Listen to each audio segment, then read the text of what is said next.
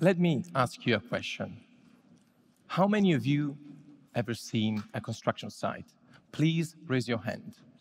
Well, some of you. And what if I tell you that in that occasion you had the amazing opportunity to be a time traveler, as in Back to the Future? Let me explain. This is a painting from 1590. This picture is from 1894, while this one is more recent, just a few years back. All these images are about a construction site, and if you look closer, you will notice that the same features are the same. You see cranes, scaffoldings, workers around, rubble here and there. No big differences. I am probably exaggerating a bit, but all evidence shows that in 2018, construction is amongst the least automated industries, with a productivity rate which is comparable to the Second World War. How can this be sustained, if it is sustainable at all? Especially when considering the urge of addressing some major global challenges we face today. In fact, over the next 30 years, it is expected the strongest increase of urban population ever, with a pace of growth equivalent to building a new city with 1.6 million people every week. And while this happens, we shall manage the most severe environmental crisis that requires all of us to drastically address our daily behavior alongside the way we design, execute, and use our buildings. I am an engineer working in construction, and despite all of that, I believe that today we have the opportunity and the responsibility to address a systemic change of the construction industry, led by the development and use of a new set of digital tools. And to be effective in this process of transformation, I think we need to address three main aspects. The first one, we need to do better for the environment through the design and engineering process, considering that construction today is responsible for 40% of the overall CO2 emissions and consumes 60% of the planet's resources. Second, we need to improve the efficiency and the effectiveness in the way we design and build, so that we can make our building faster with lower cost and higher quality. And third, I believe we should generate a positive impact on our society. And this what applies to the safety conditions of the construction workers, for example, and also to the delivery of quality buildings and homes where people can live and prosper. So let's start with the first one. How can construction do better for the environment? I believe that the key of success here is reverting the paradigm of our linear economy, where growth is associated to resource depletion in a take, make, use, dispose model. And rather, we should accelerate the transition to a circular economy where growth is decoupled from resource consumption. As we did for this project, the Circular House done in London in 2016, we need to change the way we design and engineer our buildings and think them as the physical place where materials, components, and systems are just temporarily stored before being reintroduced into another productive cycle. And that's why we're working on the concept of buildings as asset banks, where resources are digitally tracked through the full construction process, so to collect and reuse them for the next building.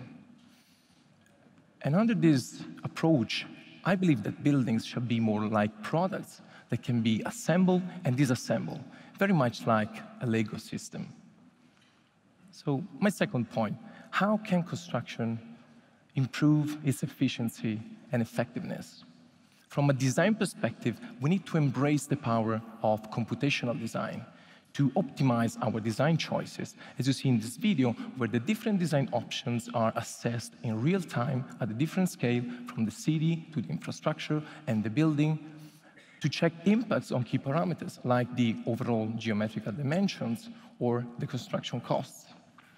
And on this front, I believe that machine learning and artificial intelligence will improve even more our decision-making process, so to generate the most effective outcome in the shortest time frame with the highest quality. And I also believe that we need to transform construction into a data-driven industry, where data are consistently shared, stored, and connected through digital platforms, as you see in this other video, where the digital environment is superimposed to the physical world thanks to augmented reality, increasing the building performance and its operations as well. And what really fascinates me is the democratic power of digital tools that are increasingly available and accessible across the globe. Even through smart mobile devices, they're at reach of about 3 billion people globally, and this number is going to increase in the future. So, if it is true that every good building starts with a good design, the opposite is not always true.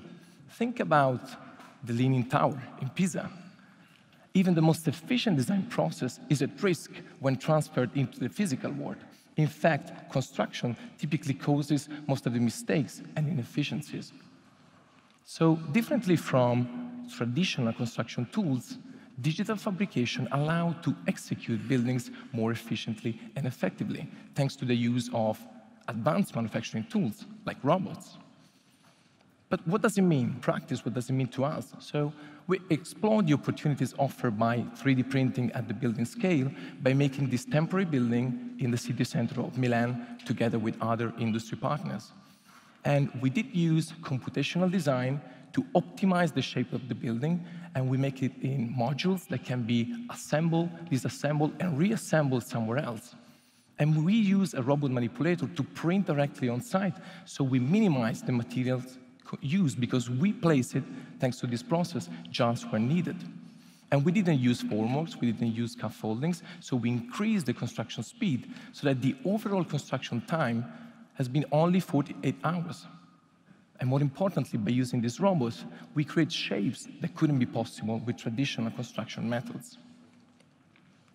So even though digital fabrication is still early stage in construction, I believe opportunities will grow in the future and will not be limited just to buildings, but rather extend to infrastructure.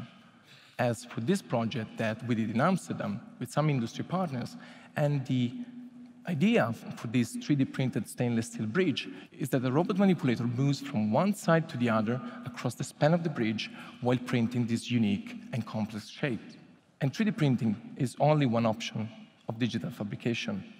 In fact, I think that digital tools and construction robots might look very different in the future. In fact, their development is going to be mediated by the constraints of the construction site, and this will possibly result in less advanced, but nonetheless effective solution that can spread even more broadly. And this leads me to the third point. How can construction and digital tools provide benefits to the people across the globe? One of the main concerns is that digital tools might replace human labor. And I believe that this might happen for some extent, especially for time-consuming and very repetitive tasks. However, I don't think that digital tools will replace human creativity and intuition that will remain essential for any construction process. I rather think there would be many more advantages. For example, advanced construction tools might de-risk the construction sector by taking over on high-risk operations. Digital design and effective fabrication can provide a solution to the housing crisis by streamlining the production process, lowering down the cost for the single unit, and increasing the quality of the homes so that more people can have access to high-quality buildings and homes. And also, digital fabrication allows to make very complex shapes. And as we know, formal variety is at the core of the beauty of our cities. And finally, the use of advanced construction tools might be key to build in remote and hard-to-reach areas of our planet, or even, one day, might be instrumental to extend human presence onto other planets. So I'm really excited about the opportunities ahead in construction. I believe we just started a journey that would profoundly change the way our buildings are designed, engineered, and executed. And digital tools will allow finding more effective design solutions and will help us to shape a better world by making our future buildings healthier, faster, and better. Thank you.